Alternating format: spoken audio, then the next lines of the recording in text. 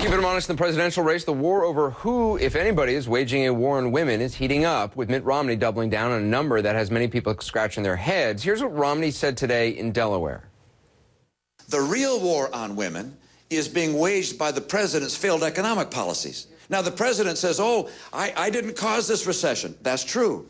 He just made it worse and made it last longer. And because it lasted longer, more and more women lost jobs, such that in his 3.5 years, 92.3% of the people who've lost jobs have been women. His failures have hurt women. Now, Romney's strategy is clear. For months, the Obama campaign has been accusing Republicans of waging war on women, and now Romney's trying to turn the tables. Here's why he's worried. A new ABC News Washington Post poll shows President Obama with a 19-point lead among women voters, 57% versus 38%. CNN's polling shows a similar gap. For more than 24 hours now, in press releases and conference calls, the Romney campaign has been repeating that same striking statistic. 92.3% of people who've lost jobs under President Obama are women. Now, it sounds alarming, and technically it's true, but it's also misleading. Here's why. To get the 92.3% figure, the Romney campaign compares net job losses for women and men between January 2009 and March 2012. Their math includes hundreds of thousands of jobs lost in the 3 weeks before President Obama took office. Since January 2009 was the biggest month of job losses in the recession, including those 3 weeks, tilts the picture. Here's another piece of context. Overall, men lost more jobs in the recession than women did, but most of their losses came before Mr. Obama took office, and those losses are not figuring into the Romney camp's calculations. So when the economy started growing, men began recovering their jobs faster than women. Economists say both patterns are typical in recessions. Joining me now, CNN contributors Paul Begala, Hilary Rosen, and Erickson, editor-in-chief of RedState.com. So, Paul, the president's campaign manager sent a message to supporters today calling Mitt Romney, quote, the most anti-woman candidate in a generation. He's so anti-women, he spent a whole day focused on them. Is that really going to sway any votes? Well, I think they need to take it to issues. And I think they can make the case. I mean, the governor, Governor Romney, has said that he wants to, his quote, get rid of Planned Parenthood. Now, later he said, well, I just mean the funding. Well, you get rid of the funding, you'd get rid of a lot of Planned Parenthood clinics.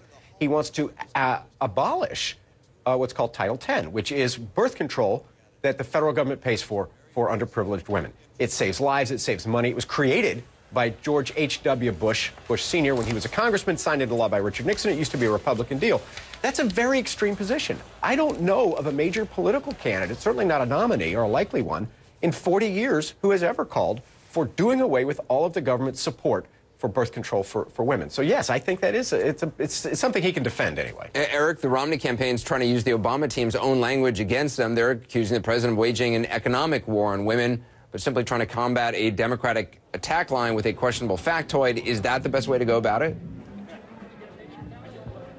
Well, I think they're going to have to push this. I mean, as you said, it is true that since Barack Obama became president, more women have lost their jobs, unfortunately, for the Romney campaign. It also happens to be true of every recession, so they're going to have to work around that. At the same time, this whole war on women rhetoric, to me, it seems that it's going to play itself out. It's not having a dramatic impact in the polling. I think Mitt Romney's impact in the polling with women has a lot to do with other things. The negativity of the Republican race, his seeming aloofness and inability to connect. In fact, in the Gallup poll released last week, 80% of women in swing states have no idea what his positions are on these issues. So it's hard to say that that is the impact. I think the problem is with metronomic precision. Both candidates running for president now like to switch their positions, and so there's a lot of distrust across the board with both of them. Hilary, to the Romney campaign's point, though, they're focusing only on the economy, and that's what women overwhelmingly say they really care about right now in poll after poll.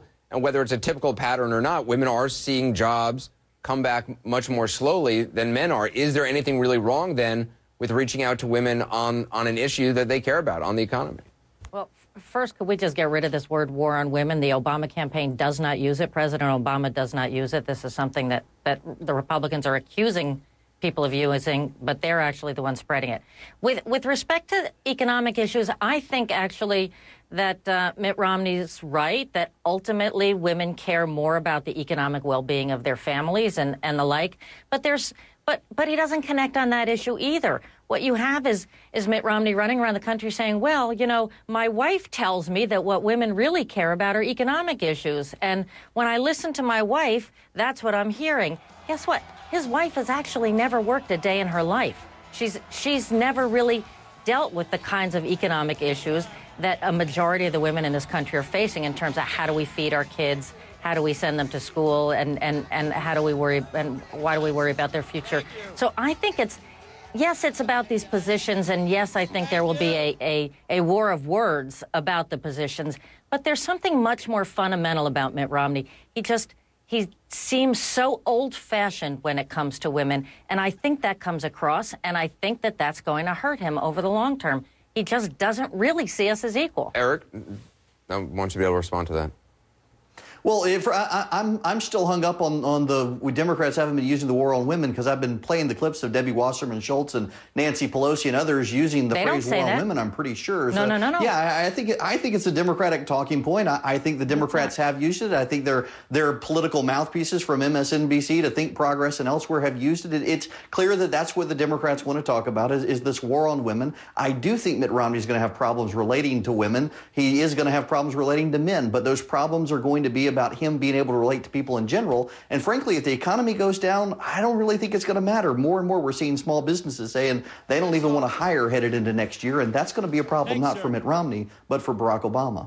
Paul, I want to give you the final thought. How big, I mean, do you believe that President Obama appeals to women more than Mitt Romney does? Yeah, I think, just speaking as a guy, I think the three most powerful words that any politician can say to anybody, but I think especially a man talking to women, is, I get it. Like, that's what Bill Clinton said to a woman in Richmond, Virginia during the presidential debate in 1992 when she asked Bush about the national debt. He said, I get it. And Mitt just doesn't get it, and I think the president does. And I think you want to know an issue that's going to come. It's Romney's record as a businessman. Okay, he says that he was a turnaround artist. When he was at Bain Capital, fewer than 10% of his vice presidents were women. He had an abysmal record about hiring and promoting women. He ran an all-boys club there at his business when he had the power to lift women up and give them economic opportunity, and that's going to hurt him a lot in this election. I've got to leave there. Paul Begala, Hilary Rosen, Erick, Erickson, appreciate it. Thank you. Syrian government says it's going to meet a UN-backed deadline to stop all military action tomorrow. Still, activists say at least 98 people were killed in new violence today. Details ahead.